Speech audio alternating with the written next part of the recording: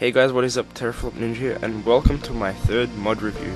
Today I'll be reviewing the auto switcher mod, so let's get straight into it.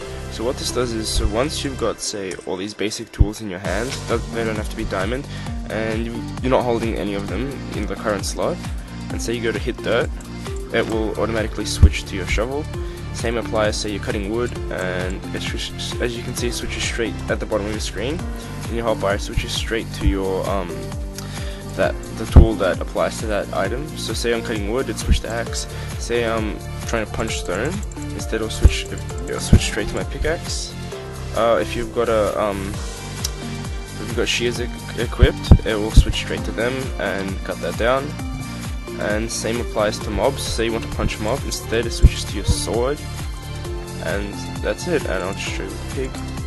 I'm not hitting it with my fist, it's actually swapping straight to my sword. Leaves, wood, switch to shovel, pickaxe. Alright, that's pretty much it. It's a basic mod, and it doesn't add too much to the game. Just switches pretty much how it switches to your weapons, I guess. It's a lot faster if you have to mine out a lot and you switch between different materials. I've been TeraFlopNinja, and thanks for watching.